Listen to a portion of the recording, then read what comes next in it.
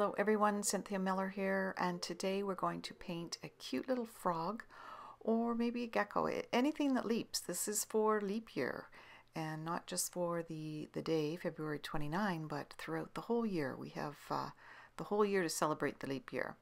So there's templates available for you if you'd like to download. This is a pretty simple one, and I think the thing that I noticed about this one was the way that the skin sort of curled around the eyes, so I'll talk about that a little bit later.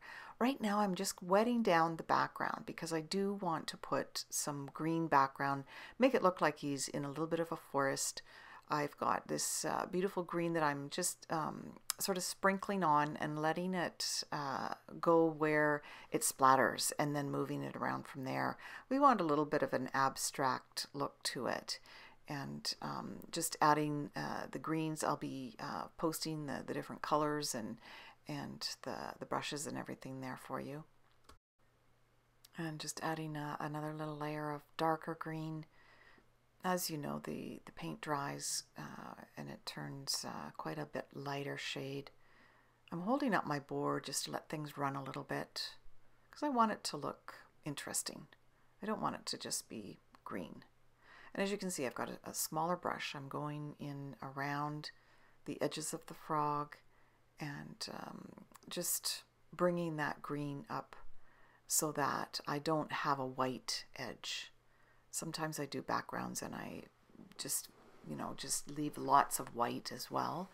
But this time around, I'm bringing it right up to the edge of the frog. Now, I want to point out with the eyes, the slits are kind of sideways, and you can choose any color you want. I did lime green, I did yellow, I did orange.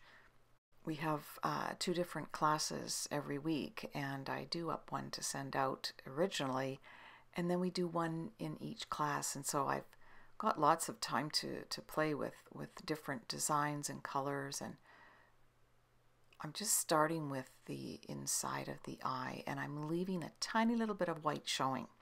You can see that there. And that just gives the illusion that there is a pupil in there, even though it's not the same color as what we're used to seeing. Now right now I am wetting down the pads of the feet. Now the pads of the feet have sort of circular shapes at the tip of them because they have suction cups on them. And I'm putting just a tiny little bit of this beautiful red color, and I'll gradually mix that with the yellow as it dries. But I wanted to try a little bit of yellow-red color this time round. So I'm putting the red on the feet and filling in there now with the yellow.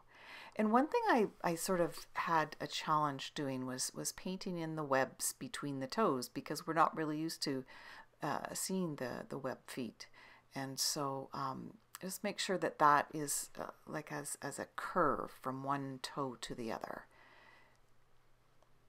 So this guy's going to have very bright eyes and very bright paws or feet as well. And then we'll paint him a nice yellow. I'm trying to make him look kind of fluorescent, I guess.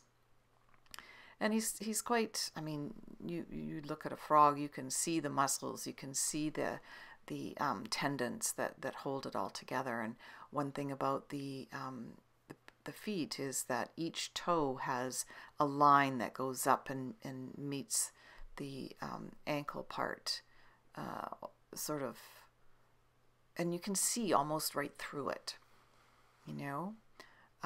So just keep it light. I think using the red as a highlight really gives it the idea that it's a tropical frog, but there's actually lots of tree frogs in British Columbia. One in particular is threatened, and so we've had a little bit of information about it. And yeah, just sort of filling in those eyes now with a nice green. So there's the inside slit, there's the green part, and then there's another part around the bulb. So 3 colors that make up the eye. So you could do green on the inside and then yellow and then The outside is a little bit brownish, a little bit darker. But I wanted to get the eyes done so they would dry and we could go on with the head. So I'm leaving the eyes to dry, and I've found a nice light brown color for the mouth of the frog or the gecko, whatever you want to call him. He's so cute. I think he's just so cute. And I just filled in that line around the mouth. We'll go in later and highlight a little bit more. But I'm starting up where the eyebrows are, or the skin that sort of hangs over the eyes. And I'm making a couple of very, vivid shapes there around the eyes. And then the middle of the head comes right down into the nose area. And we'll just continue to move that color around the face of the frog, and just ensuring that I've got, more dark lines where those two lines come down on either side of the nose. Just filling in with that nice yellow color. And this is where you'll see where I've just made very light indications where the nostrils might be, right at the center of the snout there.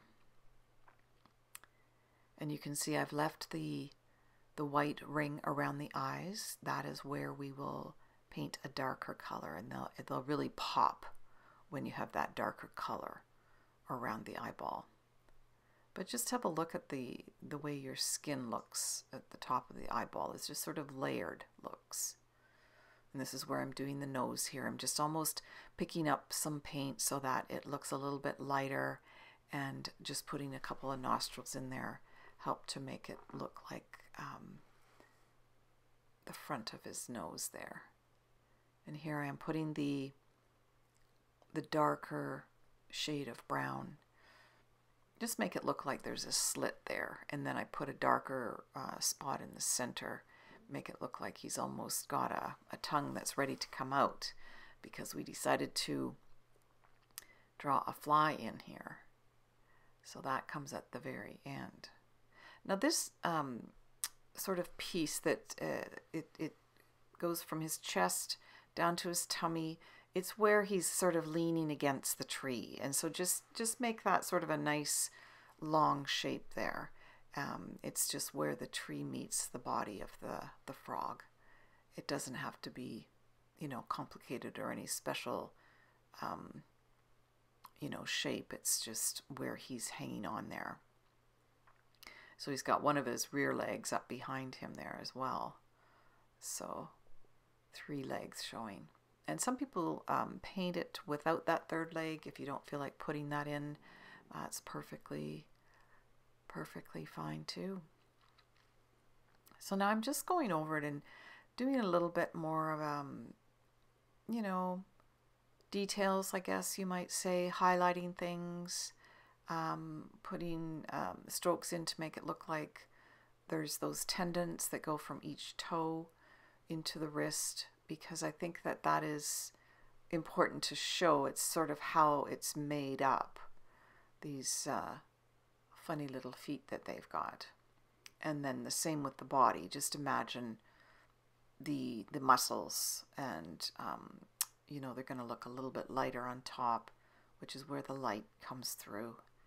And use your reds mixed with yellow for those shadows. So just use a smaller brush when you have those smaller areas to cover. The eyes in particular, there's that tiny little white strip around there. I'm filling that in with sort of a combination blue-green. And if you can make that a little bit darker than your colors that you're using, then it really will bring out the eye.